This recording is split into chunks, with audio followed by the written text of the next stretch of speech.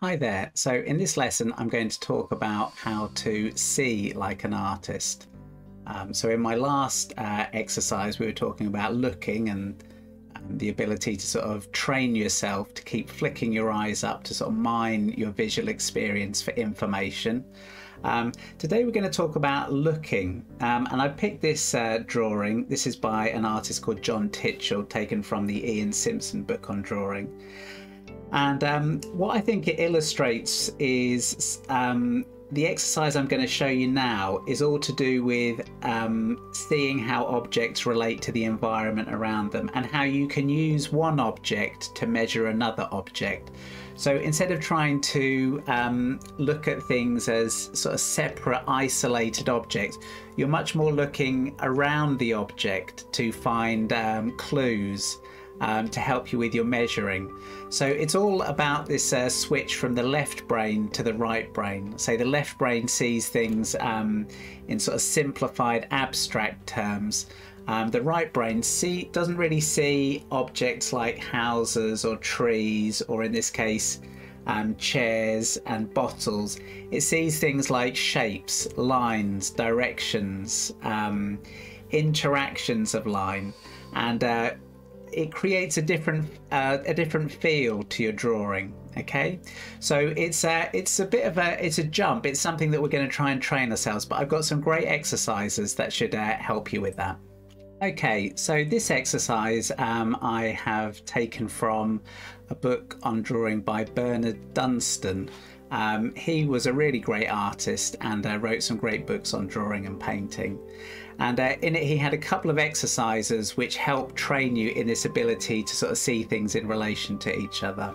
Okay, so what we want to do with this exercise is we're going to try and draw these matches as accurately as possible. We don't need to get into too much like detail with like the number of sides they've got, but we want to try and get the proportions right and the placement right.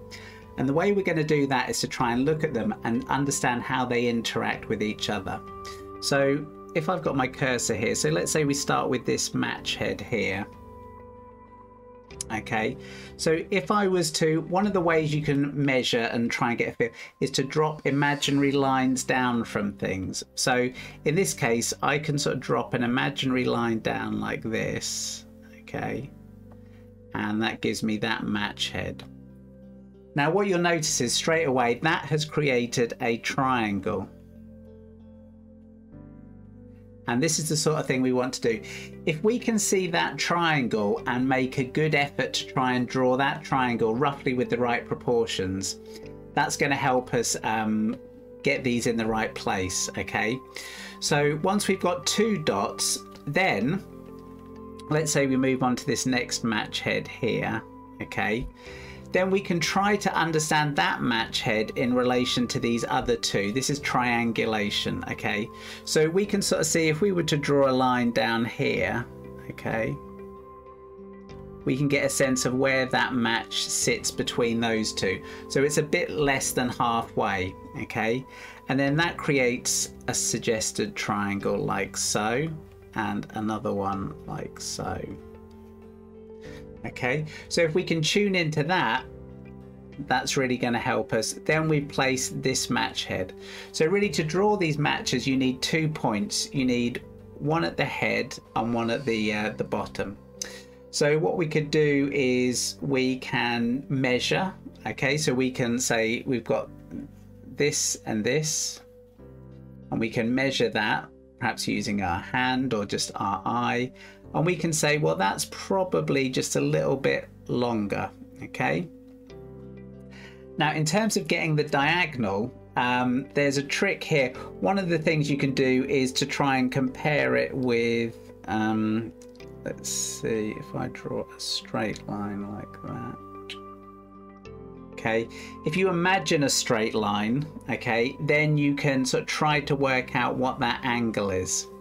One way to do this is to try and imagine you've got the faces of a clock. Okay, so this would be, so that's 3 o'clock.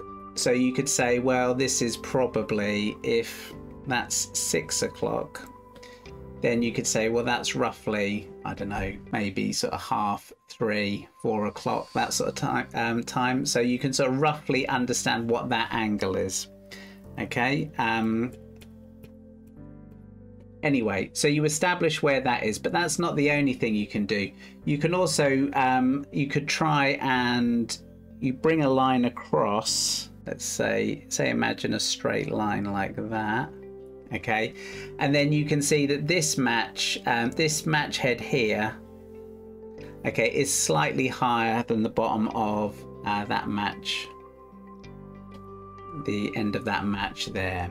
Okay, so I'll just go through and show you some of the sorts of ways I would measure. So perhaps I would draw a line and imagine a line up here. Okay. And then that says that this is, you know, we've got a little bit of a distance here, so that gives us the end of that one. You'll notice that this match, if we dot up there, it actually points towards that dot, okay, like so. So there's a relationship there. Okay, this pointing effect is quite good. This match, okay, it almost points towards the end of that match. Okay, so that helps us with that one. This creates a bigger triangle almost that cuts through that match head like so, like that, and that creates a triangle like there. Okay, so I hope you get the idea. Perhaps I'll do a quick one now for you, just to show you, you know, it's a difficult exercise, but one that's worth having a go. So I'll do a speeded up version for you. As a little note, I would just suggest something when you start off. You can imagine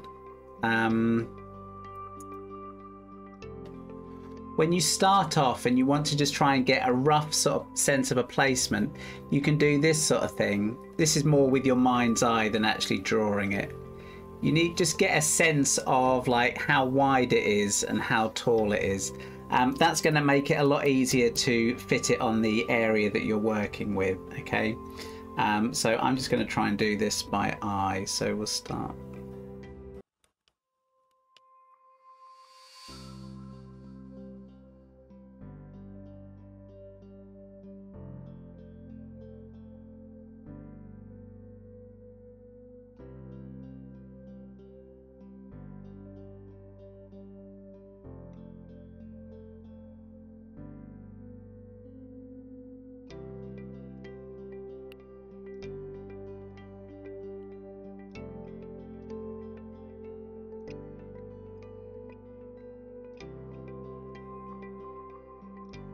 Okay, so I hope that was useful. You could see that I was trying to make little dotted lines to try and join them together.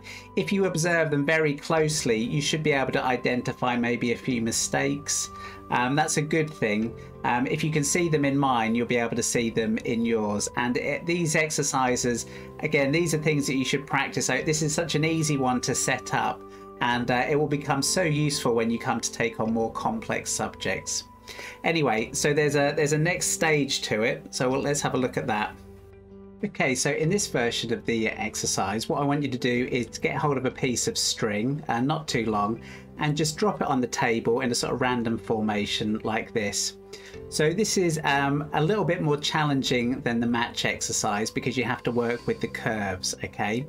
But I'm just going to illustrate how you might sort of go about it. So one of the first things you can do with this exercise to make it more easy is when you're drawing the curves, initially draw them as straight lines, okay? This is a sort of an idea from academic art, which is that it's easier to assess a straight line and then turn it into a curve. When you try to draw it like a curve, you'll tend to smooth everything out. Curves tend to actually have more of this angular quality. Okay, so yeah, use straight lines. Okay, and like with the exercise with the matches, what we're trying to do is we're trying to understand how things relate to each other. So in this case, let's say, for example, if we take this point where it starts, okay, so that creates a negative shape. Let's imagine just like that. So that shape sort of helps. Then when it comes to these ellipses that are formed, you know, it's useful to try and assess what's the height and what's the width. Okay.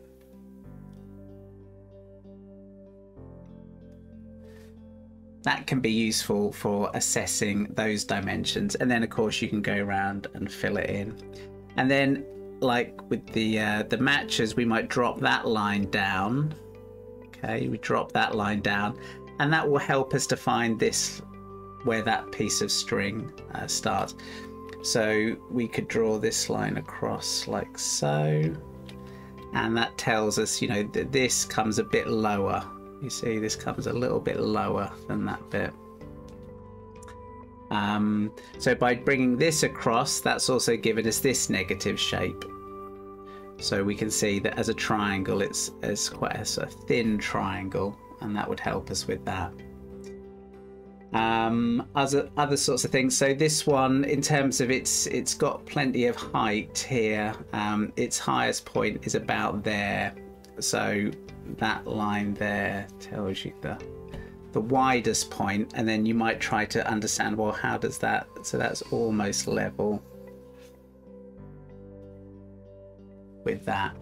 So there's no exact way to do this, but the idea is to start thinking in these terms. Okay, so like with the matches, I'll do a quick speeded up version and just see how accurate I can get with it.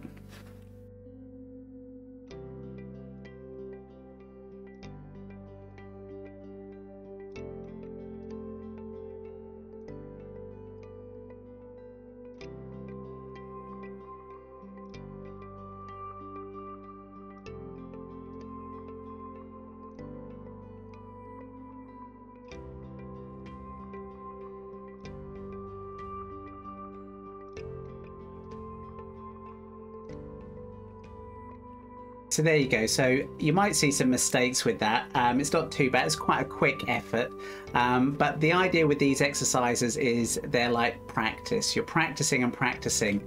And then the idea is when you come to more complex subjects, you can apply it. So I'll just give you a quick example of that as well. So this is another illustration from the Ian Simpson book. And this is an exercise that he's suggesting. Now, I'm not necessarily suggesting you do it here, but you can probably get the idea straight away, which is that when you're drawing, so the idea is that when you're drawing, you can, if you place an object, a complex object, and it has a more sort of linear background, you can use that background to understand the shapes around it. Okay, you can use it to understand that shape. Like so. So you can use these negative shapes. So it actually gives you more of these negative shapes to work with. So when you are out, you're choosing your subjects, if you can find buildings or objects that have shapes behind them, then you can use those shapes, you see, to better understand the actual more complex shape that you're trying to draw. So you can probably make a bit more sense of this one now. So going back to this first image, you can probably understand a bit more now what's going on. If you see there's all these lines coming down here, the way the shapes are interacting, he sort of used the table and the shapes behind to help understand the chair. Do you see? That's what I think all these little marks are. All these shapes are helping to understand that big form. So there's some exercises for you. The matchstick exercises, the piece of string. If you want to have a go with this, the sorts of things that work quite well are maybe doing an interior scene where you've got some pictures on the wall. Those pictures might create a sort of measuring device where you can understand other bits of furniture like chairs or something like that. Anyway, give it a go, but just remember the main thing we're after here is we're trying to adopt a particular way of looking at the world. When students hand me their work, I've seen some of the work that comes in. What often people do is they will draw objects in isolation. So you will have an object just surrounded by white paper. And it's useful to try to just be aware of that. That's what you call, that's like a study of an object. And there's nothing wrong with it. But to exercise this particular way of seeing, you need to draw objects and you need to include the surrounding objects as well. Even if it's just background, even if it's something as boring as maybe a tablecloth or other forms that help you understand the object that you're trying to draw. Okay, so I hope you find that useful and have some good luck with it. Leave some comments below if you've had a chance to practice it or anything's come up, and I'll see you again soon. So thanks a lot. Bye.